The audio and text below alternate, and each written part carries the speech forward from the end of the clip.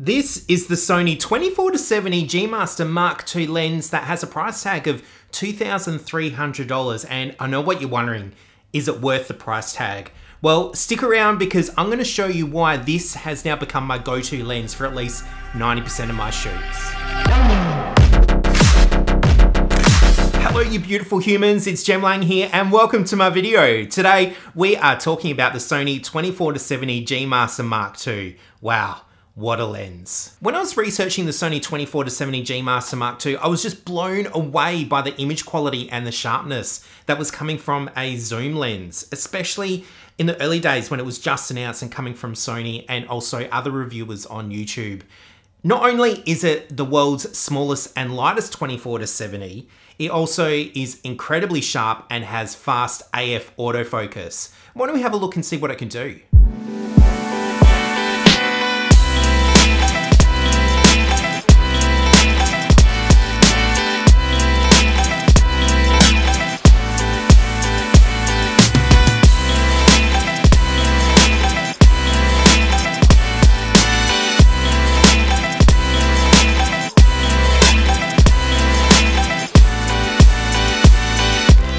So that was for a client shoot that I recently did where I was using the Sony FX3 combined with the Sony 24-70 G Master Mark II. The FX3 recently updated to the firmware 2.0. Oh, I already loved that camera, but now I just love it even more. But that is for another video. If you haven't updated your firmware, go and do it. Highly recommend. Anyway, having the G Master Mark II 24-70 with the FX3, it was just perfect for being able to run and gun, capture those really quick, spare of the moment moments that you can't reproduce. You know, someone cheering or having a laugh, you know, even if you ask them, hey, can you do that again? Which is not really appropriate for a shoot like that. You know, it's just not the same. You can't reproduce that authenticity. So having something that is just so reliable and really good autofocus while being sharp and versatile with the zoom from 24-70, it was just amazing. So why does that footage look so sexy? Why don't we go over some of the specs of this lens? What's new in it? Well, it's got a new declickable aperture ring. It also has a new smooth and tight option for your zoom. So if you want to adjust the torque, whether you want to do zoom crashes or a slow zoom on the lens to go from 24-70 or whatever focal length, you can adjust that now. It's 20% lighter than the original G Master 24-70 at 695 grams, and it is also 11% shorter. And something else that not a lot of other people are talking about, which is actually a really cool feature, is that the center of gravity is actually being moved back towards the mount. So it's really easy now for handling and for balancing on gimbals as well. It also has improved weather sealing and coating on the front element as well to protect against dust and fingerprints. It's also got this new XD linear autofocus. Now, I've got no idea what it means, but what I do know is that it is fast, it is reliable, and it is very sticky. If you select what you want to focus on, it sticks to it. I mean, you can adjust it if you need to in your settings, depending on what camera you've got. But yeah, it is fantastic. It also now has a minimum focal distance at 21 centimeters at 24mm and at 70mm at 30 centimeters, which is fantastic for getting nice and close for your detail shots, for that juicy B-roll, especially if you've got a nice plate of duck that's been cooked on puree and potatoes. Oh my goodness, so good. So the very first full frame lens I ever bought was the Tamron 28-75 f2.8, which at the time, excellent value for money, and image quality that you got from it for the price was just excellent. At the time, the Sigma 24-70 wasn't out yet, and the original G Master 24-70 from Sony was just completely out of my price range. It was just out of my budget. But as time went on, I found that I was using that lens less and less. I was going for the Sony 35 f1.8 or the 85 f1.8 from Sony as well. And the Tamron was just sitting at home collecting dust, and I wasn't enjoying using that lens anymore.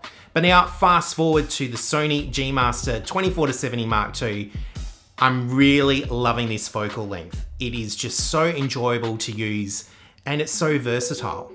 So what does this lens enable you to do? Well, since getting the Sony 24-70 G Master Mark II, I have found it's been so versatile for so many different scenarios. It is so good for product photography and food and drinks and cocktails. Oh, it is so good for that stuff with the minimum focal distance. But it's also been good for Airbnb photography, which I do a lot of, but it's also really good for your run and gun shoots and also locked off on a tripod. Yes, I know it is f2.8 and not as wide open as f1.8 or wider on your fixed lenses, but honestly, how often do you shoot at that? And if you do, you can always go and grab those lenses if you need it for those situations. Having the flexibility to change your focal length just by twisting the zoom ring is so good. You know, if you're on a fixed lens and you need to change your focal length, fluffing about in your camera bag, you can't be bothered, or you're missing the shot because you're not at the right focal distance. You know, if you're on an 85 and you're in a tight space, you back up against the wall, you can't go back any further. In reality, it's allowing you to be present and able to capture more at your shoots, knowing that the image quality that comes out of this lens is as good, or in some cases better, than other prime lenses that are out there. Yeah, it is that good. So back to the question, what does this lens enable you to do? As you get further along in your career doing photography and video, you're going to be working with clients that have higher expectations, bigger clients, bigger budgets, and they're going to expect more from you and your gear. So having a lens like this in your kit means that you're going to be able to deliver high quality photography and video for your clients. And you know what that means? That means bigger budgets, more money in your pocket, so you're actually investing in yourself and your career.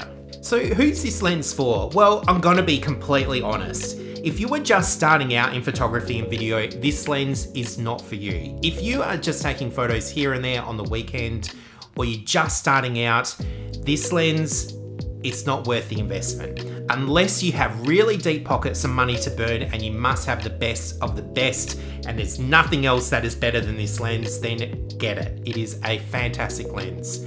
But to start off with, if you're starting your career, I actually would recommend the Tamron 28-75 Generation 2 or the Sigma 24-70. They are both fantastic lenses, great value for money, and the image quality that you get from them for what you pay are actually really good. This lens is for professionals. So if you're working with big clients and big budgets, then this lens is a must. As I said earlier, I'm just blown away by the image quality and how versatile this zoom lens is. I love working with it.